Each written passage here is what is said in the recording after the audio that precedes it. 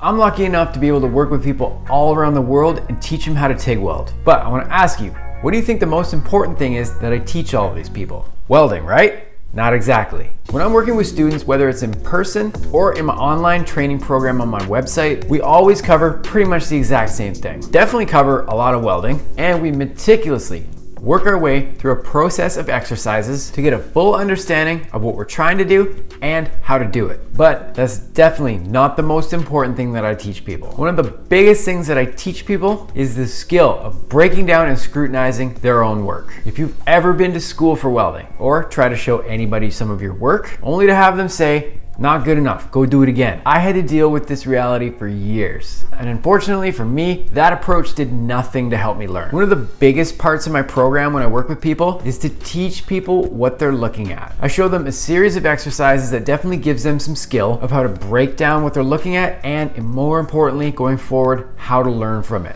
There's so many times when we've just done something where we can just take a step back and really have a close look at what happened. This can help us out in a bunch of different ways. If we do something that looks absolutely beautiful, we can use some of these skills that I teach to find out what it was exactly that made things go so well. And going forward, how do we duplicate this as easy as possible? If things aren't going exactly the way we think they should, this skill really comes in handy to break down what we're seeing in front of us compared to what we're looking for. Let's take a look at this picture here. Here we can see one of the most difficult joints that I teach people. This is the lap weld. This is a joint that most people can learn pretty quickly. However, the small details of quality and appearance take quite a long time for some people to understand. I remember when I was learning, I got stuck on this one for months. So again, take a look at the photo. What do you see that's wrong with this? The first thing that I see is one of the most common things that people struggle with on this joint. As we see here on the bottom edge, we have lack of fusion.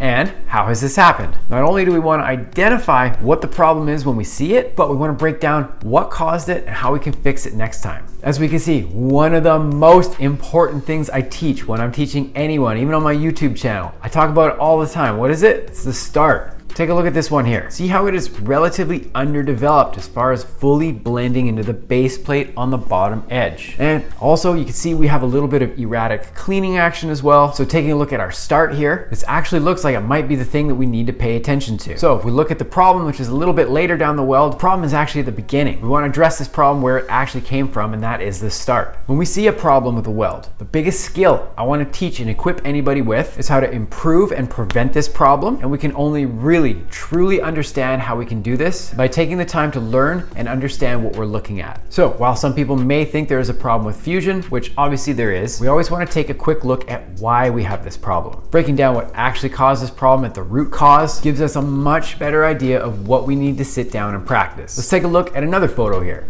This is a butt weld, and we can see it obviously does not look the way we want it to. Again, we see lack of fusion on the edges, and we see our filler material standing up way too high in the center. We may think that this is the problem, and again, this is a problem, but taking a look at what's actually going on at the root cause here, what is the actual problem? Take a good look, can you guess? Take a look at the overall stepping distance. As we can see, things are stepped really close together. So close together, in fact, that it's not giving enough space for each puddle to blend out the way it needs to on the edges and fully fuse with the base material. So as we step too close together, we are making the filler stack up too high in the center. So essentially, too much filler and each step is too close to one another. We have too much filler piling up in the center, and it's going to block our heat from doing its job. Allowing a little more space for things to blend and take the shape we need will then allow our heat to do its job properly. So more spacing, allowing more heat to do its job properly, we see these puddles blend out a bit further. In doing so, take a look at how our edges will change. Approximately the same amount of filler material, but we get a way different result. We see the line on the edge become straight and blended properly,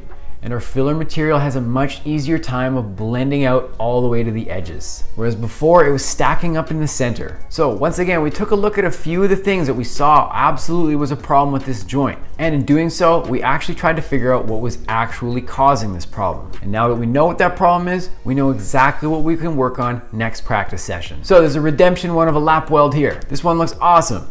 Nice, clean, straight edges, and our filler material has blended out and taken perfect shape with the base plate for the most part. Now, taking a look at all these details that we like with this one, what are some of the things that could have contributed to this? We already talked about it. Take a look at the start. Do you see how these have blended in right away, both at the start at the beginning and the stop start in the middle? One of the biggest things, I just said it, we go over it all the time on my YouTube channel, is we're gonna focus and pay extra attention to our starts. In my program, one of the approaches that we actually do is we spend time specifically working on only our starts. This is a way that we can properly get up off the ground with each weld, and once we get up off the ground and start running with it, we can maintain this easily as we move along. So when I get set up to teach somebody, we follow these outlines so they can learn to break this stuff down for themselves. Fully trying to understand what is happening has given me a much better understanding of the trade and how I can teach it most effectively. Taking a look at the examples that we've just been over here should show you that there are a lot of things behind the scenes, and whether it was a good or bad pass, there's a lot that we can learn from it. Most people don't even take the time to realize. So here are some things you can do. Take a look at some of these details with your own work. The first thing we're going to take a look at is an overall bird's eye view of your width. Taking a bird's eye view of your entire pass, how was your overall control of your width and profile? Were things narrow at the beginning, and as you approach the end, did they flare out and start to get a little bit wider? Take a look at how these variables went, and then moving ahead to think about why this happened, how to prevent it. This is all very important skills to work on. Your overall profile of your starts will tell you a lot about how you did with it. And if you really master and understand your starts, once you begin moving, and you learn basically how to control things when they become a little bit hotter and a little more difficult to handle, especially usually towards the end of a pass. The second thing we can take a look at with your own work is your edges. Looking at your edges, especially on joints such as a lap weld or a butt weld, these are notoriously tricky joints to get the edges to blend in properly. Scrutinizing how these went, whether good or bad, will tell you a lot about how you did with your starts, as well as the details once you began moving. The blended edge where your filler material will fuse with the base material can tell you a lot about what is happening when you start and move on through the length of your weld. Perhaps the blending was even too smooth. We in that case would have a concave pass, which indicates essentially excessive heat input.